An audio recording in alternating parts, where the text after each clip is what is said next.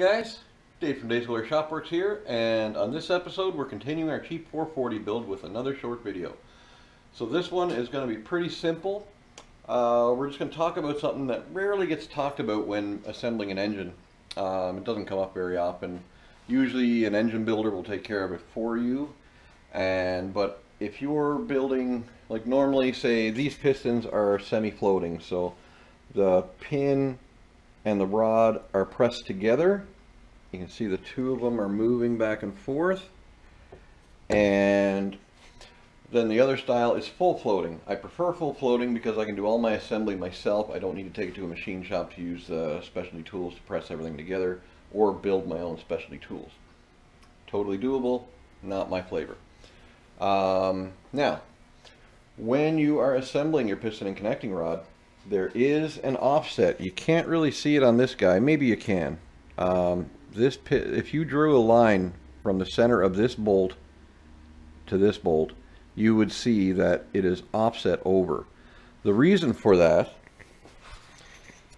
is when you look down, this is cylinder number 2. When you look down cylinder number 2, you can see that half the main journal on the crankshaft is in place, centered up with this hole. Go around to the other side and the other journal will be centered up with this hole. The importance of that orientation has to do with the connecting rod and the offset, and they are designed to, they have to run together, but they still have to be centered in each cylinder, so they design an offset into it so they can share the journal. The other side of it is going to be your piston. Now if you just got simple flat top pistons or no valve reliefs or a dish piston with no other markings on it except for a forwards position, then you're good to go. But these ones are offset with an intake valve and an exhaust valve eyebrow into them. So now you need to know what your orientation is. So this is piston number 4. So it's going to sit right in here.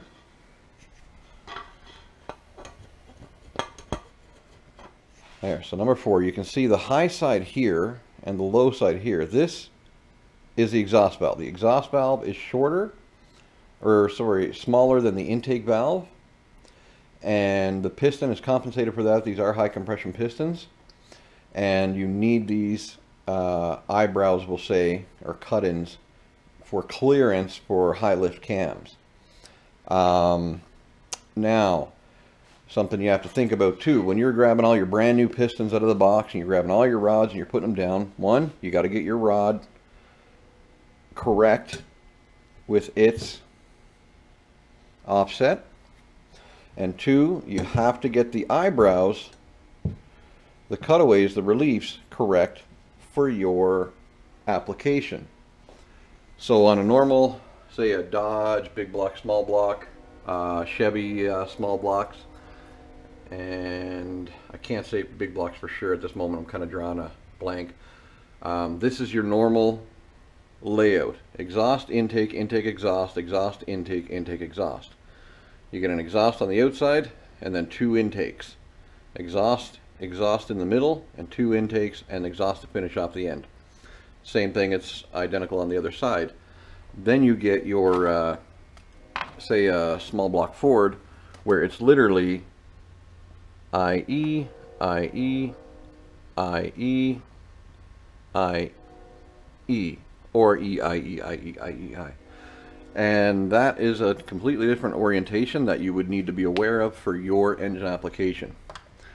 So when you take these guys, you line them up. Here's piston number 4, and then here's piston number 2, side by side.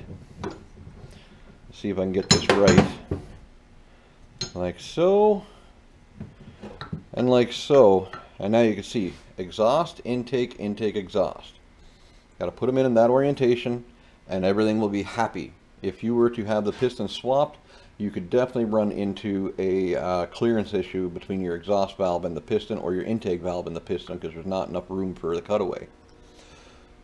And having said that, we can confidently say I've checked these all over, all 8 of them, and they are all orientated the correct way for my application, and I'm happy. So all I'm trying to say is pay attention to your parts, know what your application is, and From there, you can make an educated decision on what way to lay out your parts and your components for assembly.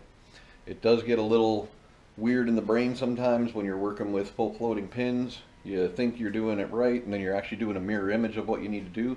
So you just got to take precaution, pay attention, be patient. Get them all assembled loosely, double check your fit, and then when you're happy, you know you're good to go and you can just assemble and be confident you've got it right. That's really it, guys. Nothing fancy right now, so we're going to leave it at that, and I hope you all got something out of it. Thanks, take care, have a good night.